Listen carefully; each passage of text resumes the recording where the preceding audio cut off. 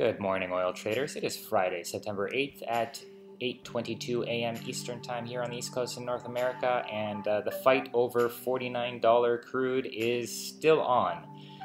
We've been lower all morning, below 49, and just as I started recording, we broke through a few cents higher.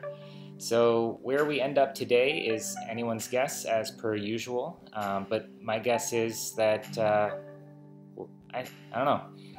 Actually, I'm really not sure. I think we're going to see some volatility today. I think we're due some volatility after yesterday's lackluster session. News or no news, it was, just surprisingly boring. So I think we're going to either see a push towards 50 or we're going to start our descent back down to 48 or possibly even lower than that. If we do go up, I don't expect much higher than 50. That being said, my targets remain unchanged. So if we do go up, I'll be looking to add shorts at 50 or higher, of course, if we make it that far.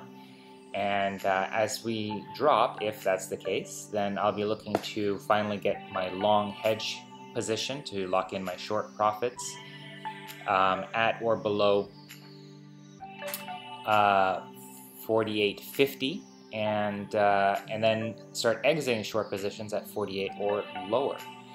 So that's the plan. Let me know what you guys think. You can hit me up down below on the comments on YouTube or over on TradingJournal.ca, where you can find more information on my portfolio, trades, charts, performance, etc. Until then, give us a thumbs up, subscribe to stay tuned, and I'll check back with you guys towards end of trading session today at or around 4 p.m. Eastern Time. Until then, good luck. Cheers.